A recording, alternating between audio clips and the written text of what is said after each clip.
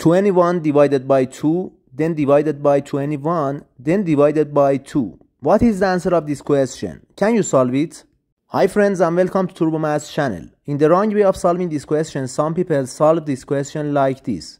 21 divided by 2 equals 21 over 2. 21 over 2 divided by 21 over 2, and they say the final answer of this question equals 1. But this answer is definitely wrong. Let's solve this question step by step together. Because we have three divisions, we start from the left and simplify. 21 divided by 2 equals 21 over 2. We have 21 over 2 divided by 21, then divided by 2. To solve first part, we need to follow the KCF rule.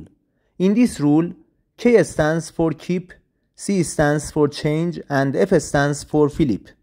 We keep the first fraction as it is. After that, we change the division sign to the multiplication sign, and after that, we flip the second number. Now we have a new expression. We simplify the question, and now we have 1 over 2 divided by 2. Again, to solve this part, we need to follow the KCF rule.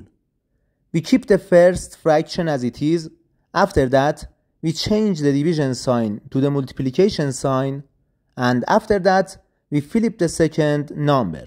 Now we have 1 over 2 times 1 over 2, which equals 1 over 4.